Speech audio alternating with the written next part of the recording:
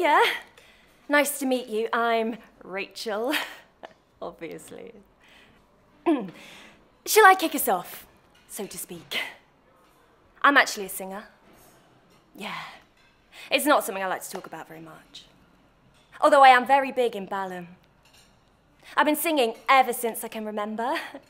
I mean, my mum swears that when I was in the maternity ward, I used to cry in the key of C. Actually, I do come from a very theatrical family. Yeah. My dad is massive in the world of pantomime. Toured all over the UK producing shows. Aladdin, Cinderella, Snow White. But his favourite is Dick Whittington. Every Christmas, he is just itching to show everyone his dick. Bless him. Well, it's funny you should mention that. I've already put out a couple of singles, very low-key.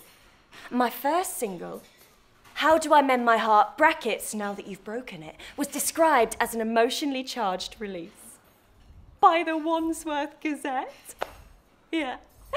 Peaked at number 55 in Lebanon. And my follow-up single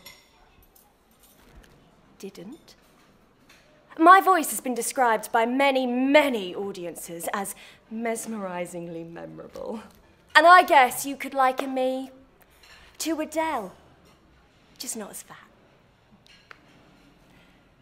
It's a bit hush-hush, but I could be representing the United Kingdom at the next Eurovision Song Contest. Got the final rounds next week, so yeah. Yeah, I just thought, what with Brexit and Europe and all the uncertainty surrounding that, I just wanted to write something that might give people a bit more hope. Make us feel more optimistic about the future of our nation. What's it called? Do-wop diddy, diddy do-wop.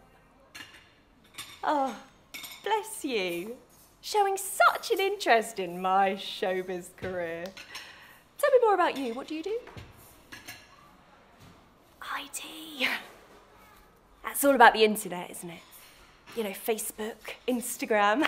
Such a huge part of all of our lives now. I mean, how else would I look up clips of cats playing the piano? Do you do websites? Oh. No, it's just my agent's always saying I need one. Always trying to boost my profile, bless him. I mean, not a week goes by when I don't get a call from Barry saying, look, Rach, I really think you need to do some charity work in Africa. Yeah. I mean, it's still one of the poorest places in the world. It's riddled with famine and disease. It's war-torn. Would you like to go there? And I say, no, I wouldn't. Thank you. OK then, everyone, that is 3 minutes. Well, it's actually 2 minutes 59, but who's counting? Move, please. Women round. Come on. Well, it's been a pleasure getting to know you. Thank you for telling me all about yourself. I am also available for parties, weddings, and funerals.